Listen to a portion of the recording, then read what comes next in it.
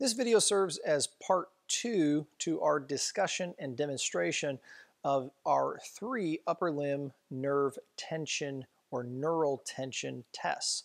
In this video, we're going to demonstrate the passive techniques for ulnar, radial, and median nerve, otherwise known as upper limb nerve tension tests 3, 2, and 1. So let's start with the median nerve upper limb tension test 1. For this test, your patient is going to be laying down in a supine position. The arm can be relaxed by the side. From here, we're going to bring them into approximately 110 degrees of shoulder abduction, so just above horizontal. We're going to depress the shoulder. Typically, I will do this by anchoring my hand to the table and then providing depression just at the distal end of the acromion. Once we're in this position, our next step is to extend the elbow, recognizing that we may or may not reach full elbow extension. As we extend the elbow, depending upon if there are any signs and symptoms, we would want to watch our patient's face. From here, we're going to extend the wrist and hand. And then our last sensitization test is to supinate the forearm and then ask the patient to take their head away from the involved arm, so take the opposite ear towards the opposite shoulder. Now, if this were positive and if our patient were getting any reproduction of symptoms, one of the metrics that we can do is we can take a measure, range of motion wise, of the angle of the elbow.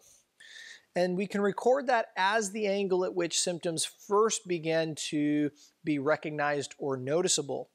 A normal response would be a strong stretch, maybe even numbness and tingling through that median nerve distribution. However, if this is the reproduction of their pain or their symptoms, we would consider this to be the comparable sign.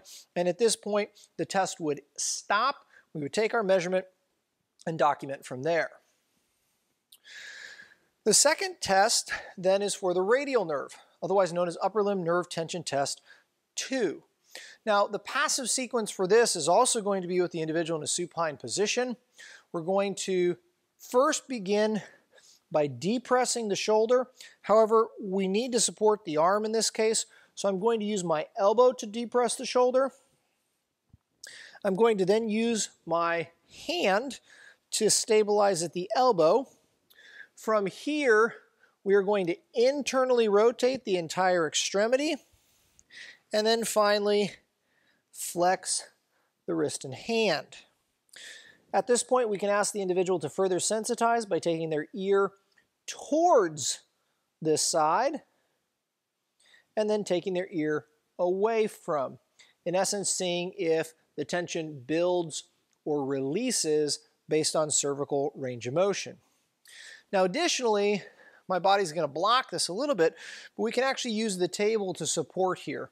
And in this case, we would switch hands, depress the shoulder with our opposite hand, internally rotate, and again, flex the wrist, and then use the cervical rotation towards and away to grade the response. A normal sensation would be a strong, painful stretch over that radial distribution of the forearm or in the lateral upper arm.